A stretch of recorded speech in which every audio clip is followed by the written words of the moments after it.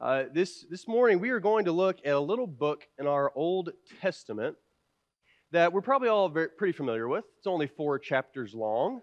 And while we could do a whole series of lessons on this book very easily, I'm going to attempt to cover the entire book in one sermon. And my goal is not to make every practical point that I possibly could. My goal is just to give you the one main message of the book. Why is it in our Bible? And the book is the book of Jonah.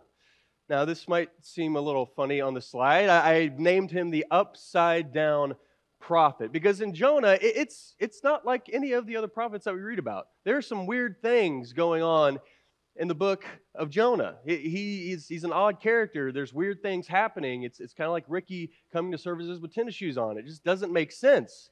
And so we're going to try to figure out what's going on in this upside down world of Jonah. And a couple things before we jump into the text. Number one, we are not talking about a parable this morning. We are not talking about an allegory. And if you want to argue that, that's fine. You just won't be arguing with me. You'll be arguing with Jesus.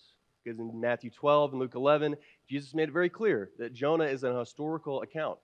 We're talking about history this morning. And it's not just a kid's story. Not that we shouldn't tell it to our kids, we should. But there are really some deep things in Jonah. No pun intended. There's some important things for us to learn. It's a serious book. And I also want us to realize that there's some complexity to Jonah. It's just 4 chapters long. It's pretty short. We probably think we already understand what's going on there, but the literature is pretty complex. There's a lot of interesting structure, allusions to the Old Testament. It's pretty complex. And the final thing I want to point out is that we need to appreciate the style of Jonah. Because I think it's very clear that Jonah is written in a style of satire. Meaning a story written to show us just this incredible character with irony and comedy and hyperbole to get us to see that something is wrong with that character and we should kind of look at ourselves to make sure that we're not the same. And so just a word about Jonah himself here. I do believe that Jonah wrote this book.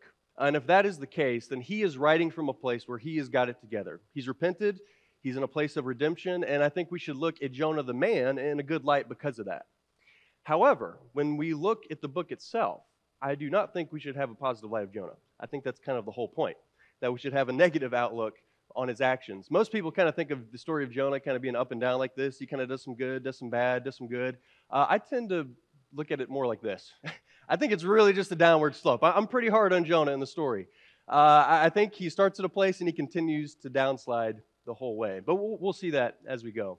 So let's jump into verse 1, chapter 1, verse 1. So now the word of the Lord came to Jonah, the son of Amittai, saying, "Arise, go to Nineveh, that great city, and call out against it, for their evil has come up before me." Now, we don't have anything that's necessarily upside down yet in verses 1 and 2. However, we do have something that's unique, because we have the call of the prophet, which is pretty normal, but he's going somewhere that's not normal. He's not going to prophesy to the nation of Israel. He's going to prophesy to Nineveh, the nation of Assyria, an enemy nation. And quickly, I think we need to appreciate, to really understand the story, just how terrible the Assyrians were. They were an extremely wicked, extremely evil nation. They were a world power, and they did that by military conquest, just like all the world powers. However, they had a little different recipe of breaking down revolts and keeping peace. Unlike the Romans and the Greeks, who were trying to kind of be your friend and letting you kind of do your own thing as long as you just pay homage to us, that's kind of how they kept peace, just like us. The Assyrians were on the other end of the spectrum. They were terrible, and they wanted you to fear them, and that's why you wouldn't revolt. And so they like dismember bodies and skin people alive and put people on stakes for fun. I don't make this analogy lightly. The analogy has been made between Assyria and Nazi Germany. And honestly, from what I've read, I don't think Nazi Germany holds a candle to Assyria. They are wicked people, terrible people. And this is who Jonah is told to go and prophesy to. And another thing about Jonah himself that we should understand before we jump into the story, there's one other story about Jonah in our scriptures. It's in 2 Kings chapter 14. It's where he prophesies to King Jeroboam II. And it's kind of odd because he prophesies blessings on him, of how the nation's borders are going to expand. However, we know Jeroboam II is an evil king. So it seems a little bit weird already off the top. And we see Jonah prophesying blessings onto someone that does not deserve it. Just keep that in your back pocket. Verse 3. It says, "But Jonah rose to flee to Tarshish from the presence of the Lord, He went down to Joppa and found a ship going to Tarshish. So he paid the fare and went down into it to go with them to Tarshish, away from the presence of the Lord. Now, this is upside down. We have a prophet running away from the call that God gave him. Now, some prophets kind of tiptoe and have to be brought along, but Jonah just completely runs away. Now, I don't have a map for you this morning, but he was supposed to go to Nineveh, north and east, pretty far away from Israel, and he goes to Tarshish, which is literally as far west in his known world that he could go of that day. Literally as far away as he could away from Nineveh. That's where he goes, to the other end of the world. He really does not want to go to Nineveh. So you have a prophet running away from God. This is upside down stuff. And this starts a motif that I like to call Jonah as the pagan. Because Jonah is a prophet, and he knows good and well that he cannot escape the presence of the Lord. He knows that God is omnipresent. However, the pagan nations, they viewed God as territorial. There's a God over Egypt, and there's a God over Assyria, and there's a God over Israel. And if you want to run away from that God, you just leave that territory. You can get away from him. And that's exactly what we find Jonah acting like, that he can flee from the presence of God. This is very weird. This is upside down world. And then in verses 4 through 6, we see that God doesn't like this idea, and so he throws a storm upon the ship that Jonah is on. And it's not just a normal storm. This is a really bad, dangerous storm. And the sailors in the boat just begin dumping the cargo. That's their livelihood. That's money. They're just throwing dollar bills in the water. So this is a life and death situation. And we even get this idea that the boat is threatening to break up, and we're supposed to kind of laugh at that because the author is actually personifying the boat. Like the boat is even saying, hey guys, we need to do something here. I'm going to break apart. And so we have the sailors recognizing that the storm is a problem, and we have the boat itself recognizing that the storm is a problem. But yet, where do we find Jonah? He's sleeping. This isn't just a little cat nap. This is a deep sleep, the same word that's used for Adam's sleep. He's asleep in the middle of God's storm. He's asleep to God's judgments. This does not make any sense. This is upside down world. And it actually takes one of the sailors to wake him up. And then in verses 7 through 10, we find some more interesting things because the sailors want to figure out whose God is responsible for this. And so they cast lots. And the lot ends up falling upon Jonah. And so they ask Jonah, what's going on here? Why is your God angry at us? What's happening? And Jonah, and they end up questioning all these different questions. Where are you from? Who's your God? Who's your family? All these things, ganging up on Jonah. And Jonah finally answers, I am a Hebrew, and I serve the God of heaven that made the sea and the land. And that got their attention, because another pagan thought of their gods was not just that they were territorial, but they had certain powers over certain things. There's a God over the sun, a God over water, a God over the mountains. But Jonah says, no, I serve the God that made the sea and that made the land. And that got their attention. And they become very afraid, and they begin to continue to pray and try to run away from the storm, but it's no use. It's no use.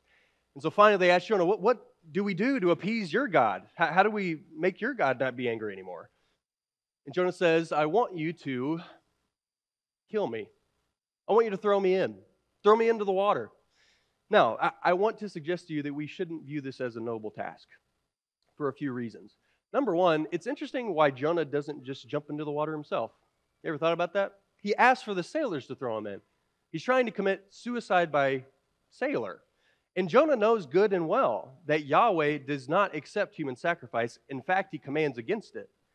In contrast, the pagan gods are very happy with human sacrifice. They're all about it. That's how they appease their gods. That's actually a normal practice. However, what do we find the sailors saying to Jonah?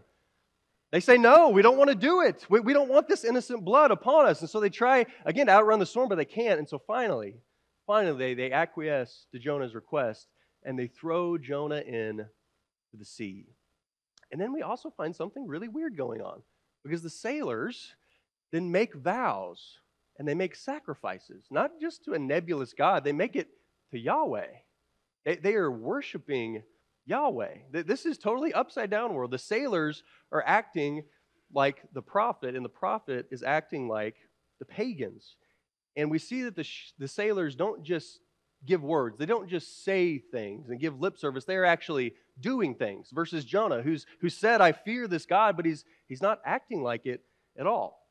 And then, of course, at the end of chapter 1, in verse 17, it says, and the Lord appointed a great fish to swallow up Jonah, and Jonah was in the belly of the fish 3 days and 3 nights. So Jonah gets swallowed by a big fish, and if you have questions about that, you can ask Jordan. Now we're going to move on to chapter 2. So Jonah is in the belly of this fish, okay? And in chapter 2, we get his prayer. And I'm going to be honest with you. I have wrestled with and struggled with this prayer for the past week or so.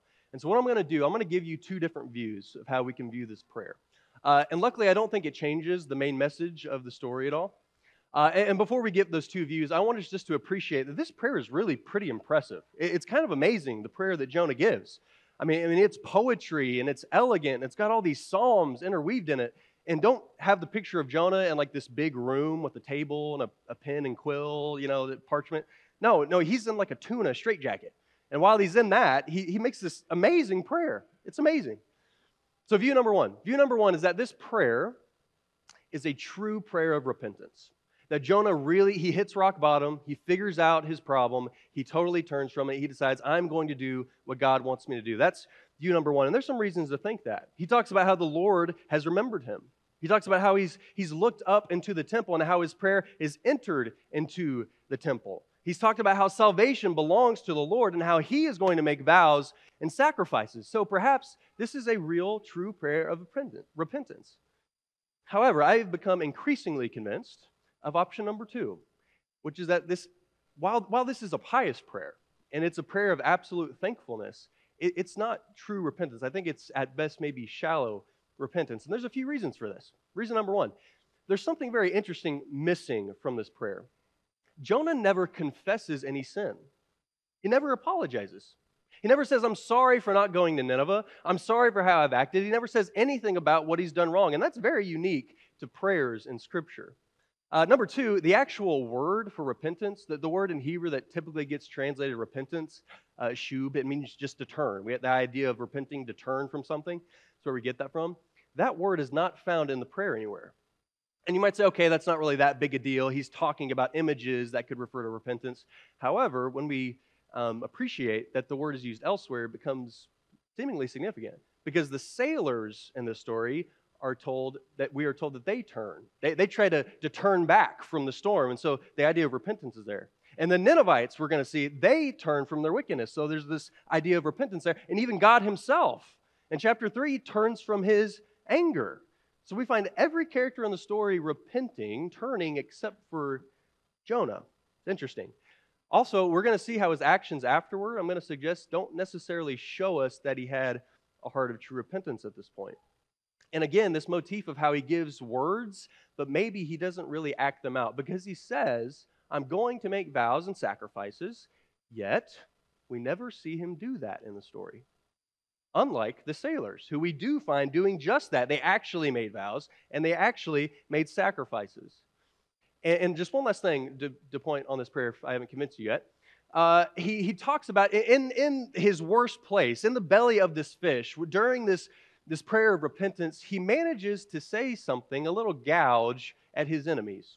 In verse 8 of chapter 2, he says, those who pay regard to vain idols forsake their hope of steadfast love. So while he's in the depths of the sea in a fish, he finds the time during this prayer to kind of make a shot at the pagans. And I think, no doubt, he had in his mind those sailors from chapter 1. Now keep in mind, he had no idea what the sailors did after he was thrown into the sea. He had no idea that they actually started to worship Yahweh. And in his mind, he probably thought Yahweh's just another god on the pile. As soon as the storm ends and they get to dry land, they're going to forget all about Yahweh. They just regard vain idols. However, it's the sailors that we see worshiping Yahweh, and it's Jonah that we see not actually making sacrifices. This is upside down world, I think. And then we get to chapter 3. After we see that Jonah is vomited back up on the land, he gets out of the fish, and now we kind of hit the reset button. And you might have a little bit of deja vu, because God comes back to him with just the same exact call. Jonah, I want you to go to Nineveh. But this time, he goes. He goes to Nineveh. However, again, I want us to be careful about giving him too much praise maybe for going to Nineveh, because I think this is a begruntled prophet going to Nineveh. To praise him for making vows, to praise him for making sacrifices, to praise him for a pilgrimage to Nineveh is kind of missing the point, I think, because all of those things are going to be meaningless if he does not embrace God's character of mercy.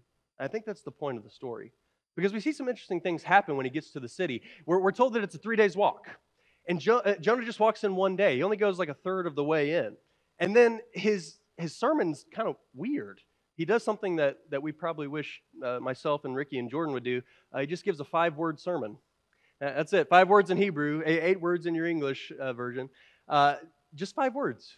All he says, he goes into the city and he just says, you're all going to die later. Judgment. See ya. That's all he says. It's over. He gives them no message about who the God is that's bringing the judgment, why the judgment is coming, what they should do about it. He just says, you're going to die. And then he leaves. That's the whole message. That's it. But then we see, and again, this is upside down world even in that aspect, because the other prophets that we see, their prophecies and their sermons are flowery and amazing and elegant. Even the prayer that he had in the fish was better than the sermon that he preached in Nineveh. And then something really crazy happens. The Ninevites repent. This wicked city of Nineveh, the capital city of Assyria, the most wicked people on the earth, they completely repent. And it's not just like a little bit of repentance. It's like the little kid in the back seat when you're going on vacation and the kid keeps asking their parents, are we there yet? Are we there yet? That's kind of how I envision the repentance going. Like, oh, have you guys repented yet? Have you repented? Has the king repented yet? Have the animals repented yet? The cows? I mean, that's what's going on. The king repents. Even the animals are putting on sackcloth and ashes. Everyone completely repents. Nineveh, it's completely upside down world. And in verses 9 and 10 of chapter 3, we see the reason for that. Even though Jonah didn't tell them about his God, they just wonder. They wonder, maybe this God is a merciful God. And so they turn from their wicked ways. And then chapter 4, we get the climax of the story. Because Jonah has just, he's just helped Nineveh repent. The most wicked city in the world, the most wicked man in the world, and the king.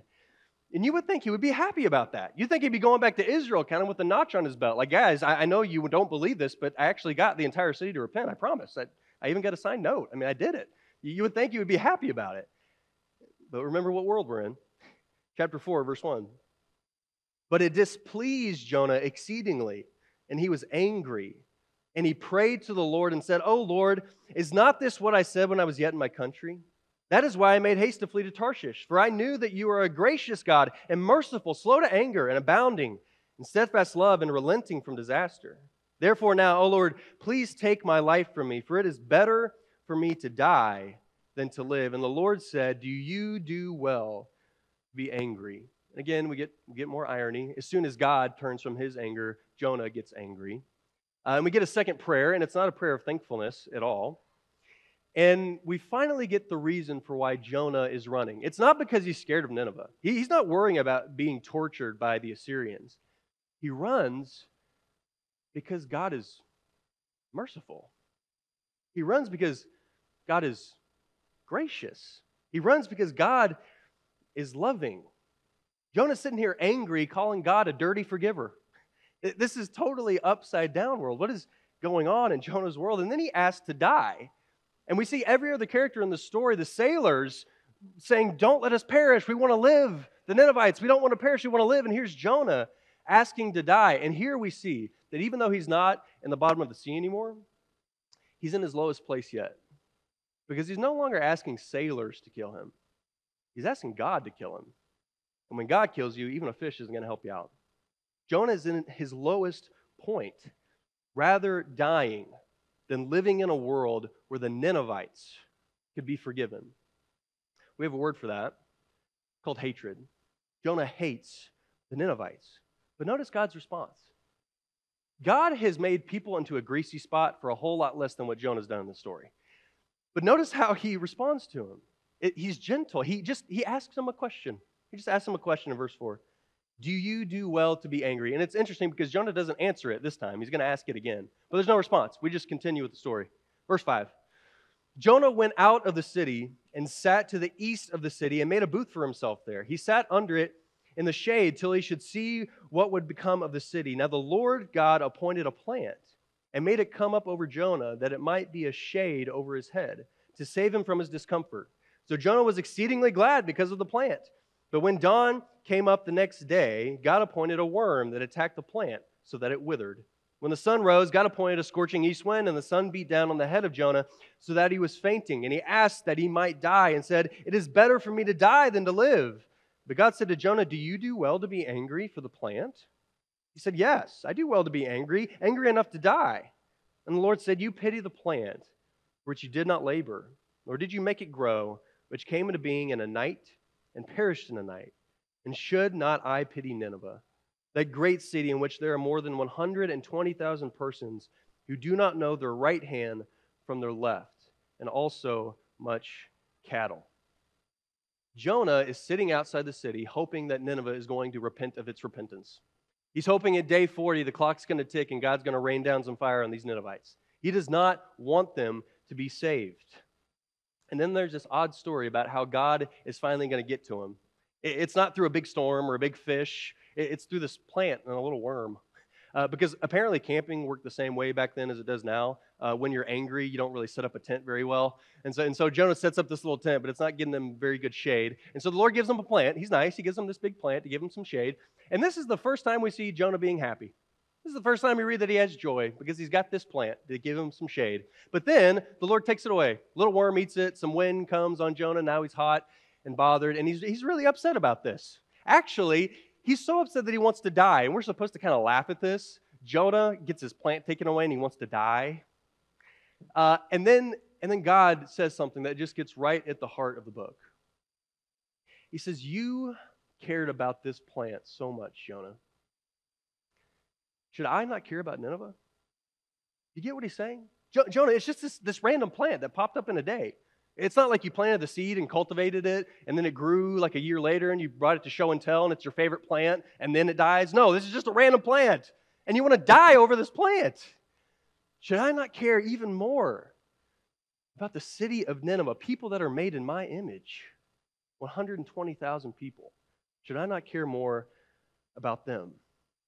Jonah says, I have a right to be angry, even to death.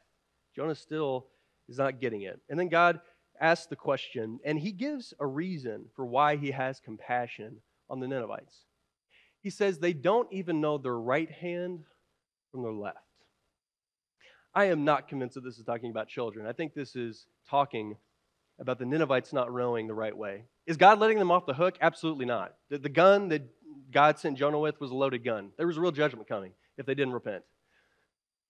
But he says they don't know their right hand from their left. They don't know their way. And the picture is this, that Jonah is a prophet of Israel, of God's people, and they were given the law. They were given the commandments. They knew who God was. Jonah knows exactly who God is. He can quote Psalms in the belly of a fish, and he knows exactly what God's character is like. Jonah knows God. The Ninevites do not. They have not been given the same privilege that Jonah's been given. And he says, should I not have compassion on even them? Because they don't know their way. God is telling us that we need to see them as people that need to be taught. Oh, and then he says something about cows, and then the story's over. That's it. Upside down world. What is going on in the book of Jonah? What are we supposed to learn from this lesson? What is happening, and what are we supposed to take away from it? Well, I will save you the suspense, rather. The main message of this book is all about God's mercy. There are great big storms. There are great big fish. There are big plants, great big cities. The biggest of them all is God's mercy. We're supposed to see, because God is such a merciful God, that we should also have mercy on others, even those that we see as enemies. We should see people as God sees people. It's about God's mercy and how we should have mercy as well. Now, to kind of flesh that out, I want us to explore, number one, Jonah's struggle. Get a better understanding of this. You'll remember in the beginning of chapter 4, his argument against God. He says, the reason I fled is because I knew you were gracious and merciful and loving. And what Jonah is doing is he is quoting a very important Old Testament passage. It's kind of like the John 3:16 of the Old Testament. If you like to hang up scriptures on your wall or on your car, this would be one to hang up. It's Exodus chapter 34, verses 6 and 7. Exodus 34, verses 6 and 7. And what is going on is that God himself is describing who he is to Moses. And you might remember the story that got us there. Before that, God has brought Israel out of Egypt. He's redeemed them. And he brings them to Mount Sinai to enter into a covenant, essentially into a marriage with Yahweh. And the people agree to his commandments. They say, we're going to follow you. And the first two things they agreed to were no other gods and no idols. And the very first thing we see them do as soon as Moses goes back up on the mountain is building a golden calf. Israel is regarding vain idols. And the fact is they've done that throughout their history. And then you might remember what happens after that. Moses goes back up on the mountain, and God tells Moses what's going on, that they made an idol, and God says, I'm done. I'm already done with Israel. I'm going to wipe them off the face of the earth. I'm done. And the only reason why God doesn't destroy Israel is because Moses intercedes for them. And here, again, is just amazing irony. Because Jonah is mad at God for his mercy.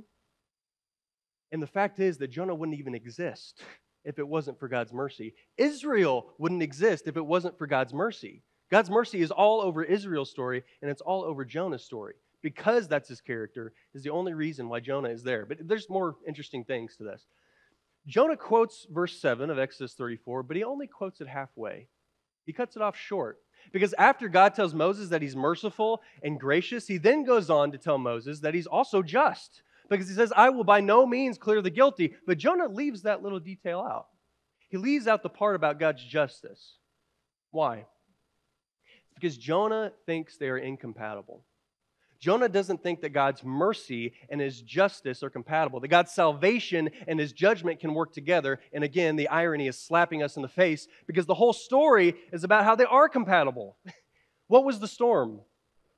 Was it salvation or was it judgment? It was both. It was supposed to correct Jonah, to bring him back and then serve as salvation. What was the fish? Salvation or judgment? It was both. It was meant to turn Jonah, to correct him, and also provide a salvation. And here's the really funny one. What about the story of Nineveh? Jonah only prophesies judgment.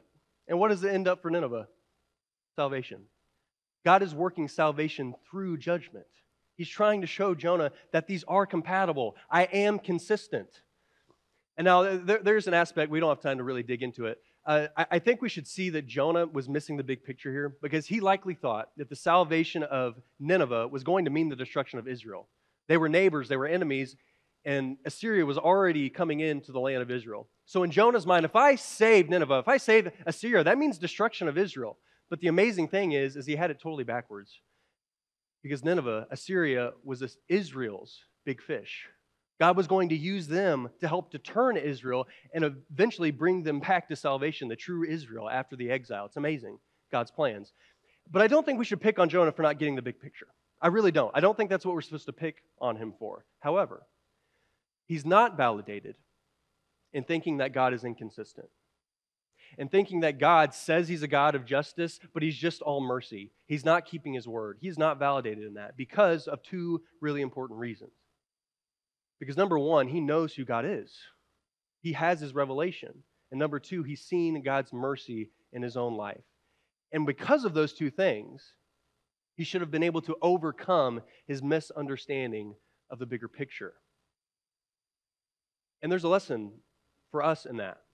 We are not always going to understand God's plans. We're not going to always understand his purposes. And that can be our struggle today with God's mercy.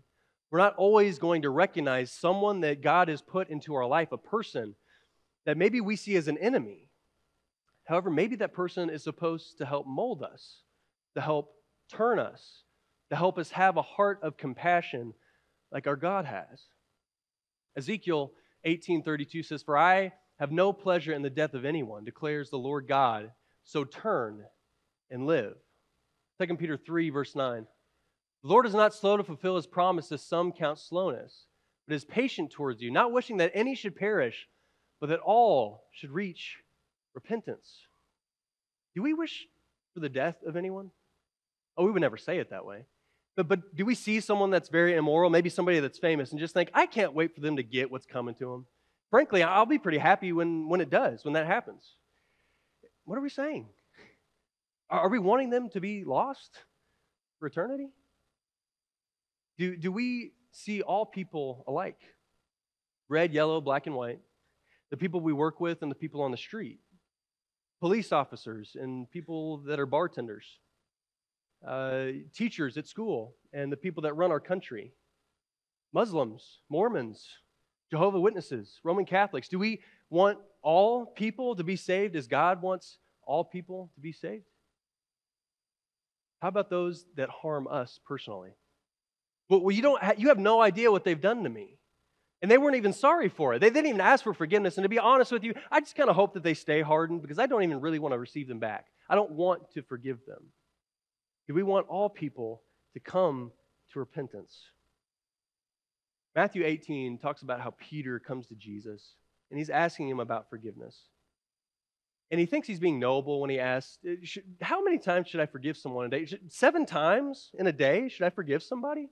And Jesus answers back, no, I tell you 70 times 7. The picture is you forgive someone as often as they ask it. And the lesson is this.